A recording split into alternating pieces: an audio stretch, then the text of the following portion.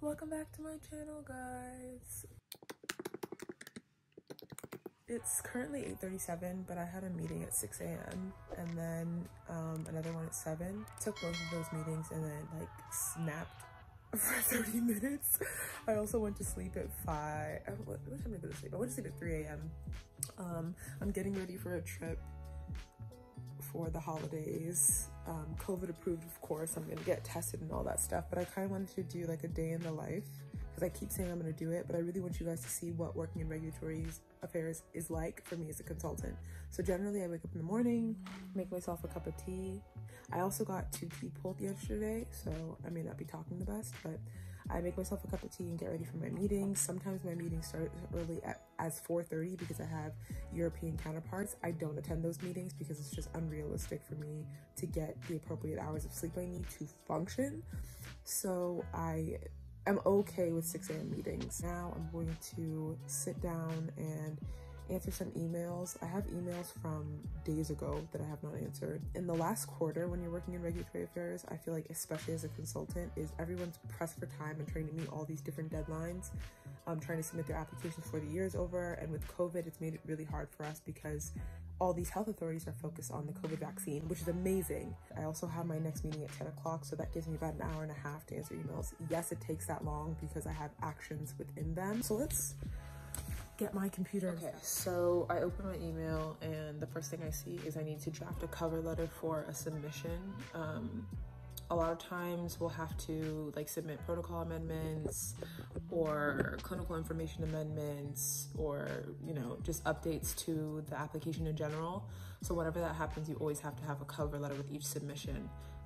Sometimes the cover letters are super extensive. Obviously I can't show you guys, but for this cover letter, it is an amendment to non-clinical information. Non-clinical is generally like farm kin or farm co. So it's gonna be like a 1-pager. What you put in the line of the cover letter, you obviously put who you're addressing it to depending on the department you're like emailing it to. Every department has different things. So like it could be the orphan drug department, it could be the Office of Tissues and Advanced Therapies department within CBER, which is the Center of Biologics Evaluation and Research, and then CDER is the Center of Drug Evaluation and Research. Yeah, so that's what I'm working on now. Cover letters generally take me like 15-20 minutes. I'll probably like draft all my cover letters for the submissions I have this week just so I can get out of the way. That was literally after opening 1 email.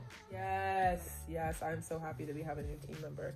It's definitely needed and necessary. I had to mute this part because I had a couple meetings with colleagues. For a great chunk of the day, I literally just sit in meetings. Some of these meetings can easily be emails, but in regulatory, everyone's super collaborative. So it's 2 o'clock and I've had a few meetings, and now I'm typing up meeting minutes from one of my meetings where we were discussing all the submissions we have planned for 2021 and some of 2022. So I should be done right now because I started at 6, but I probably still have like 2 to 3 more hours left to do. I'm still drafting documents, so I will probably stop working around 3 because I have stuff to do. I feel like I look so tired, like there's bags under my eyes. But it is 9:38 p.m. and I'm currently filming Kyyah Savage videos actually, and there's my list up there of like all the stuff I need to film, and day in the life is one of them.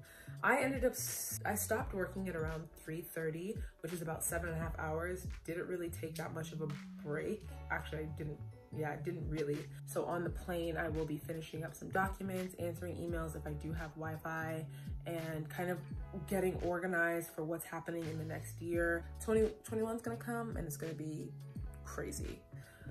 But I hope that kind of gave you guys an insight into what a day in the life of regulatory is.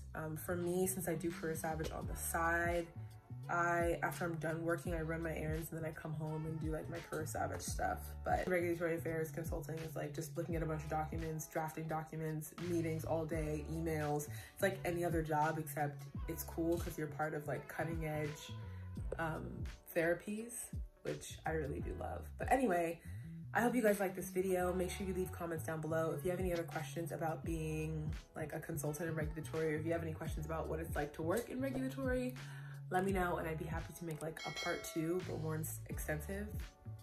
if I can. I don't know. Thanks for watching, guys.